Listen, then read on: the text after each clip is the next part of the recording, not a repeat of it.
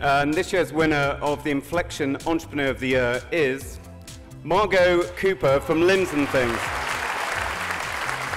It's mind-blowing to win the award. It's amazing. It's a great privilege to be recognised for the work we do. When you start a business, we're usually an entrepreneur of some sort and you know nothing about business. What you have to do is to make sure that you've got some kind of financial backing to help you to make your way until you're successful. Basically, businesses are serving the community. So, in a way, you wouldn't be a business if you didn't have a community.